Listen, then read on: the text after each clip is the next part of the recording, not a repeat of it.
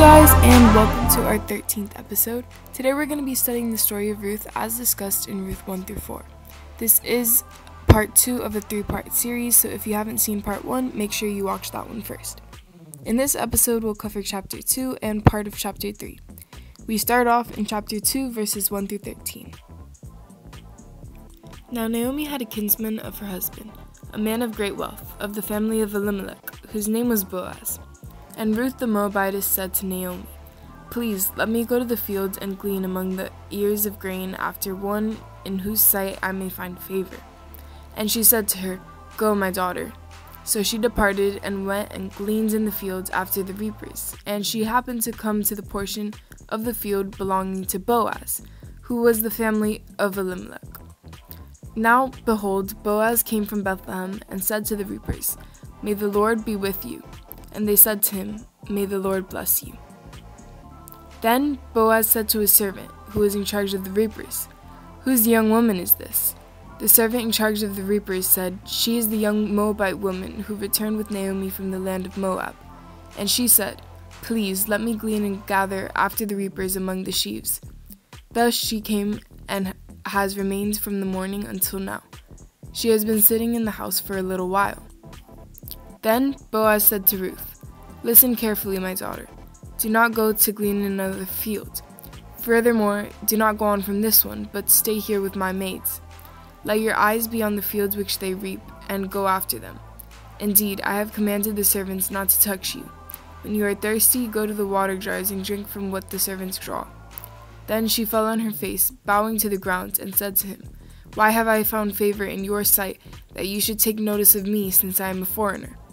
Boaz replied to her, "All that you have done for your mother-in-law after the death of your husband has been fully reported to me, and how you left your father and your mother and the land of your birth and came to a people that you did not previously know.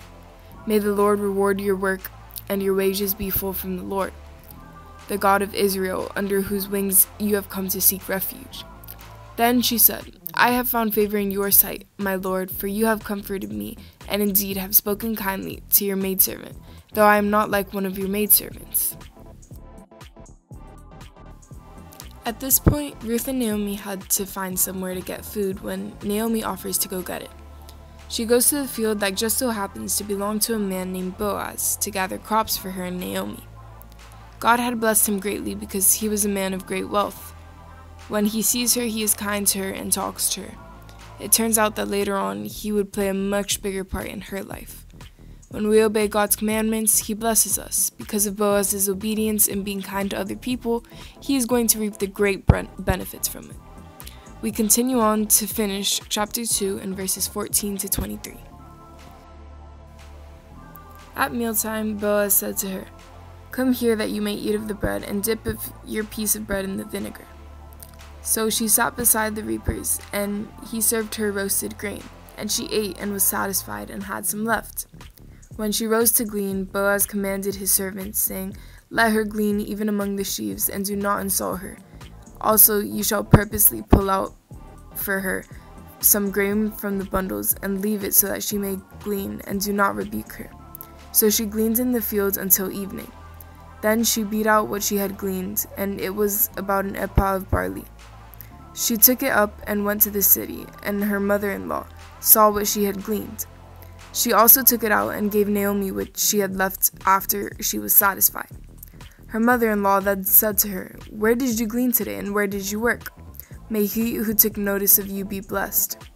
So she told her mother-in-law with whom she had worked, and said, "The name of the man with whom I worked today is Boaz."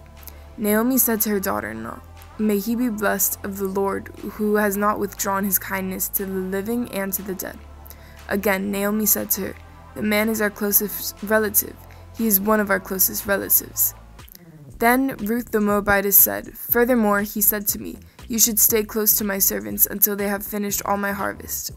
Naomi said to Ruth, her daughter-in-law, "It is good, my daughter, that you go out with his maids, so that the others do not fall upon you in another field."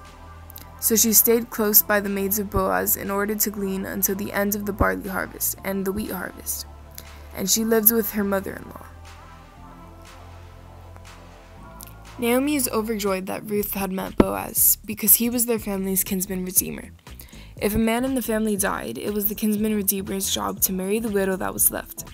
He was then supposed to treat that family as his own and protect everyone in it. Naomi hopes that because of Boaz, Ruth would be able to have a husband and a family. She no longer would be treated at the lowest position, because having no husband or kids was not accepted in that time.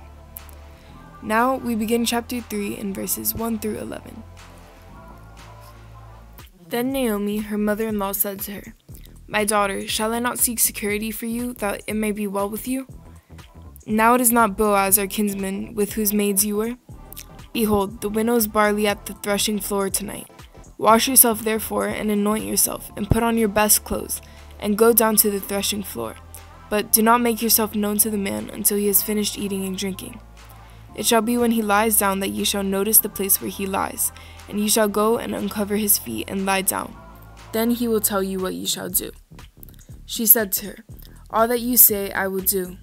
So she went down to the threshing floor and did according to all that her mother-in-law had commanded her. When Boaz had eaten and drunk, and his heart was merry, he went to lie down at the end of the heap of grain. And she came secretly, and uncovered his feet, and lay down. It happened in the middle of the night that the man was startled, and bent forward, and behold, a woman was lying at his feet. He said, "Who are you?" And she answered, "I am Ruth, your maid. So spread your covering over your maid, for you are a close relative." Then he said, "May you be blessed of the Lord, my daughter. You have shown your last kindness to be better than the first, by not going after young men, whether poor or rich. Now, my daughter, do not fear. I will do for you whatever you ask, and all my people in the city will know that you are a woman of excellence." Boaz and Ruth got to know each other a lot better in this time. Naomi knew that Ruth would be able to find rest in Boaz if they had gotten married. In this case, he was responsible to continue the family by marrying the widow. If he did not, Elimelech's line would have perished. When Ruth lies at Boaz's feet, in those times this was meant as a gesture of complete submission. Servants would lie at their master's feet, so when Ruth did this, we see that she was truly humbled. Everything Ruth did in regards to her relationship with Boaz showed total humility. We can guess there was a pretty big age gap between the two of them by the way he says he didn't think they would be in any type of romantic relationship because of their ages. Naomi's plan for Ruth worked. Ruth obeyed both Naomi and God and is now in a really good position. But there's still more to this story. You can continue watching in part 3, but that's all for this episode. Thank you so much for watching and have an amazing day. Bye!